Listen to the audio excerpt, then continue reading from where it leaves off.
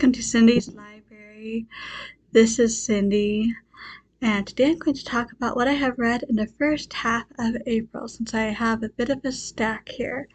So, let's get started with that. So, first of all, you guys have seen the news. Curse of the Emerald Sea by Brandon Sanderson arrived. And I have an individual review for this one.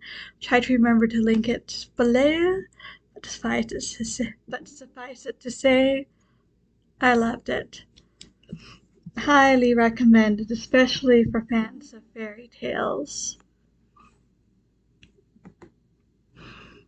Let's see, I finished Silas Marner by George Eliot. This is the second time I have read it, and enjoyed it even more the second time than the first. Silas, he is a tragic figure.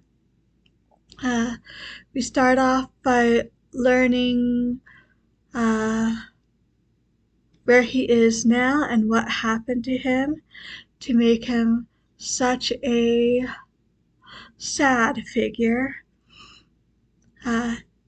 He is a miser, since he feels gold is all he has left in his life.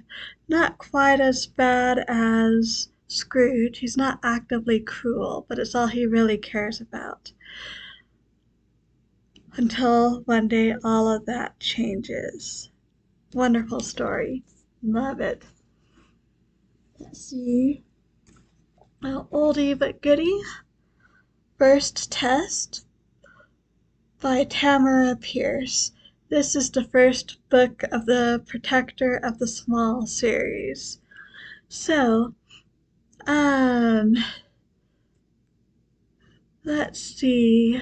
Isn't too long after the Immortal Wars, 10 years after King Jonathan has proclaimed that girls can become knights, thanks to Alana.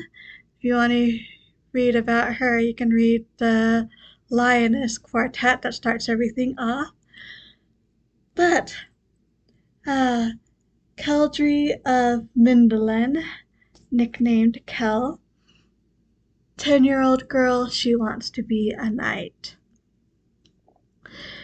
So, since there's this proclamation, she is allowed to, in spite of all the conservative faction at court that are not really a fan of girls becoming knights. They say that the lioness used her gift to cheat, that she's goddess blessed, so of course she can do whatever. Well, Kel wants to become a knight in spite of all of that. But this first fear in particular is rather important for her, since even though Kel herself doesn't feel it is fair, the only way the current guy in charge of training the pages, Lord Weldon, will let her there is if she is on probation for the first year. He's not the only one who isn't happy she is there, and fortunately, she does manage to eventually start making some friends. And we'll leave it at that. I like Kel, though, because, well, as Alana says with regards to Kel much, much later, she's just so ordinary. It's perfect that way. Okay, let's see. What else have I read? Yes. Becoming Madeline. A biography of the author of A Wrinkle in Time by her granddaughters, Charlotte Jones, Voiklis, and Lena Roy. So, this is not the most extensive of biographies. The main part of the book ends with the publication, basically of A Wrinkle in Time. There's an epilogue that covers things after and such, but there's only maybe 10 pages at most in here. But it's a very interesting journey going with Madeline on her getting to the point of getting A Wrinkle in Time published. Some interesting things, pictures. The grayed out areas are snippets from her actual journals or letters or things like that. So that is interesting. I would say this is perfect for any kids that enjoy A Wrinkle in Time if they want to know more about the author. Glad I read it. Let's see, next I read, or at least listened to, Othello. Let me see. The tragedy of Othello, the more of Venice, Shakespeare. And when they say tragedy, they aren't kidding.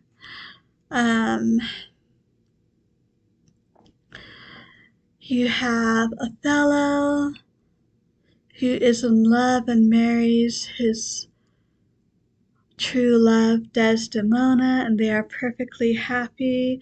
He's also successful in fighting wars on behalf of the city of Venice. So life is great. In fact, it's too great.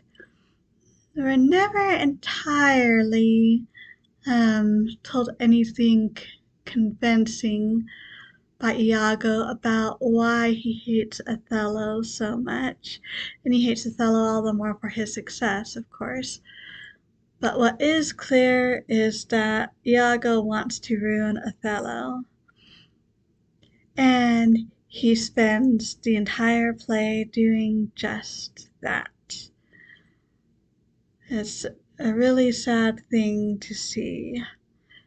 And well, we do get some resolution, and that secrets are found out. Everything is put, order is restored, things like that.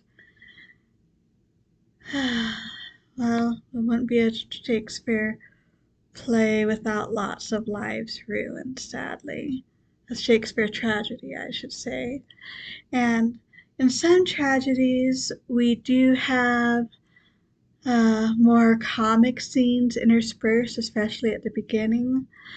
And not that there aren't a couple comic characters here, but overall it keeps the same tone of impending doom pretty much through all of it. It's still well worth the read or listen. So, see, I also read Olive, and this is by Dinah Maria Mulock Craik. And I read it as an ebook, but loved it so much that this is what I found. It really isn't as long as this might make you think it is. I mean, look at those margins and spacing there. Look at the size of the type there. Used to a lot more type on a page in many cases. But Olive is a wonderful story that I absolutely loved. And there are several things going on in it. Olive, it starts basically with her birth. Her in the Scottish Highlands. Her mother is there in a place, I won't say it's a tiny place per se, but it's a smallish place compared to where they go later. I think it's in her husband's family, and so that's why she's there. Well, he is gone off, probably in India. I'd have to double check, but he is off with the army doing things. Or, yeah, pretty sure it's the army. And part of the reason for that is either he or his father quarreled with the rest of the main family. So soldiering is what he can do to get a bit of stability. And he does get some stability through that, but he is not present for Olive's birth. But it is the nurse who first discovers that Olive, she has some sort of deformity with her spine. So she'll have something of a hump.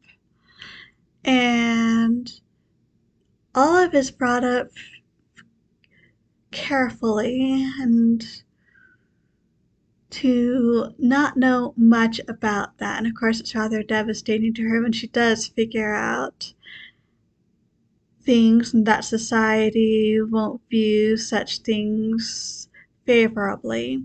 And she thinks, therefore, her chances of marriage and love are pretty much non existent at that point, which is so sad. But she decides to make the best of her life.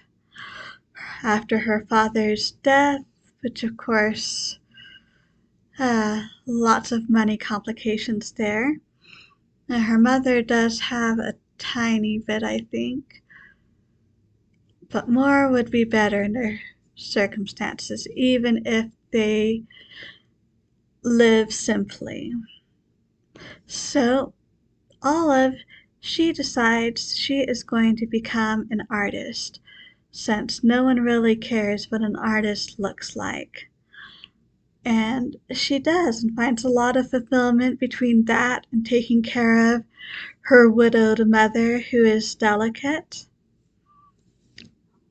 And eventually she and her mother move to this town where there's this guy who seems very disagreeable. Let's just say they end up having a lot of religious discussions. When I'd heard about this book before, I had heard about how it was an interesting portrayal of disability and differentness during the Victorian era, and it gets full marks for that. And it's interesting also that Olive actually tries to make something and does make something of her life in spite of all of that. She finds a place for herself. What I did not realize was how many religious themes were in this book. And that was what really got me, I have to say. Olive is just a truly good person trying to do what's right and by those around her, and just trying to make the best of her life that she can. And she is amazing. So, loved, loved, loved Olive. I think I read it in 3 or 4 days. I enjoyed it so much. To give a comparison, I made it through Tress of the Emerald Seas in 3 days. So, that might give you a bit of an idea.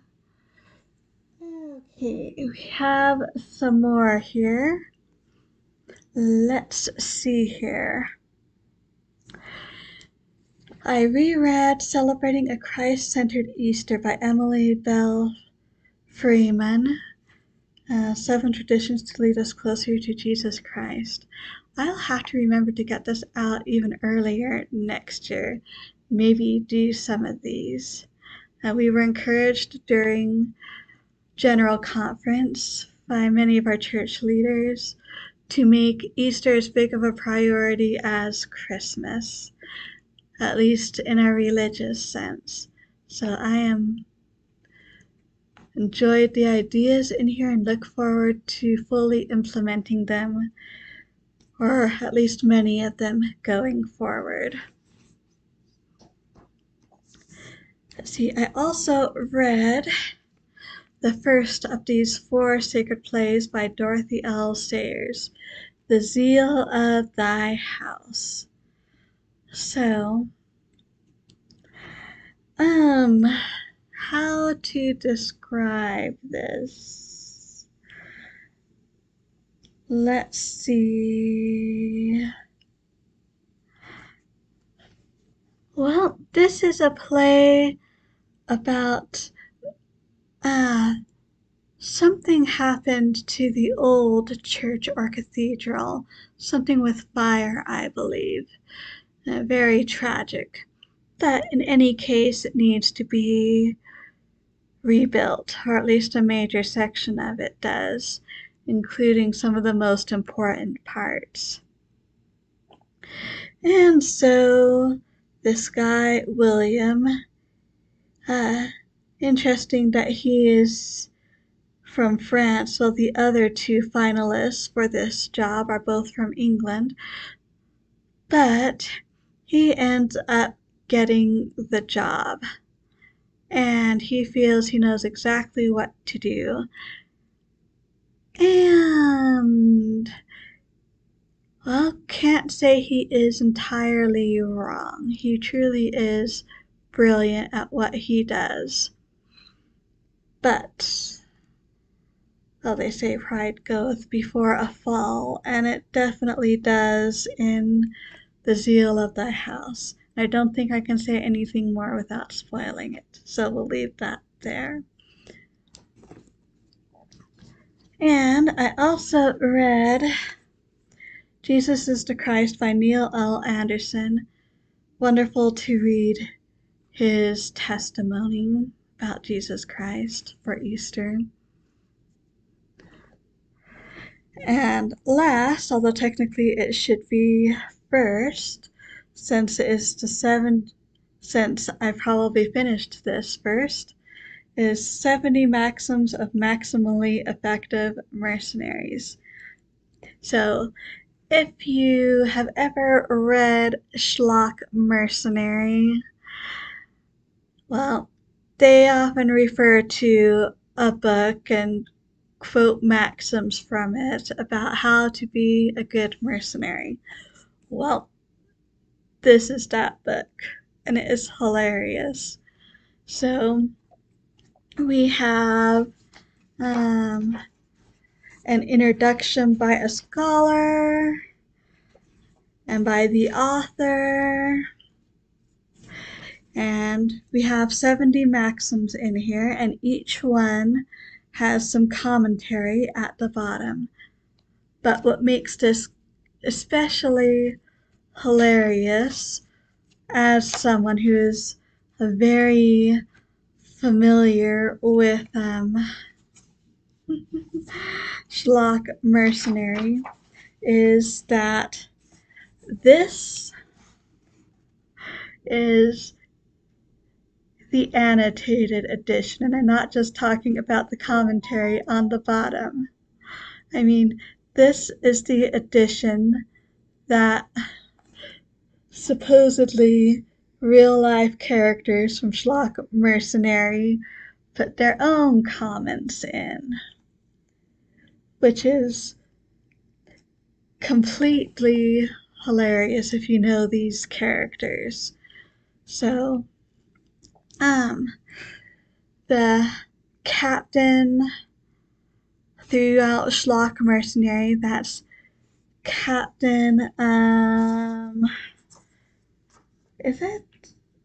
Kath Tygon, that's right. He got this from his father, the General Carl Tygon. And then I guess he passed it on to, not sure what her rank is at that time, Murtagh though. Then she passes it on to Sergeant Schlock himself. So, if you were to read this knowing nothing about Schlock Mercenary, I don't know that I could recommend this edition. You might be better going with the clean edition in that case. But if you know and love the characters of Schlock Mercenary, then this is definitely the edition to go for if you're going to read it. Because, like I said, it's absolutely hilarious. So we have Maxim 37. There's no overkill. There's only open fire and reload.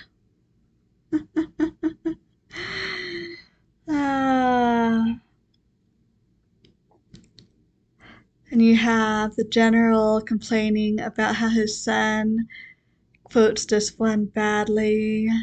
His son responds about that comment, then says the general is grouchy. Then Murtagh says that the general is old and grouchy happens. Then Schlock suggests that the general was grouchy before he was old.